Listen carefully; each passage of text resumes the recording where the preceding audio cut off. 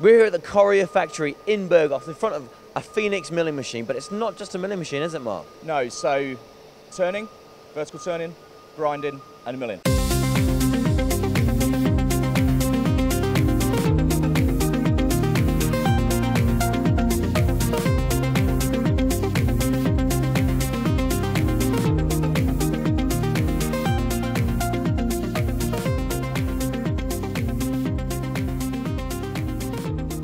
So there's lots of different operations you're doing in this demonstration here.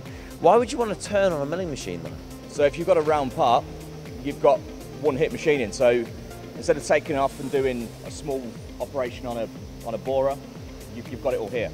Brilliant. And also grinding is completely different to milling and turning, are both kind of machining, but grinding to me it's a very specialist operation. When you do it on a machine like this, what does it let you achieve? So you've got perfect surface finish. Yeah, so I guess if you need good concentricity, good part quality, and you don't have to take it off and put it on, and again, another grinding machine, then it allows you to do that. But why would you want to do, I guess, all three on one machine? Well, you've got total flexibility. One bit of floor space, one operator. It's just the perfect multitasking machine. Brilliant. Okay, so if you're interested in if you've got round parts, you need good surface finishes, but with loads of complex milling operations as well, then check out a Fenix with a rotary table, and you can do, hopefully, that part in one hit. You don't have to even change the setups.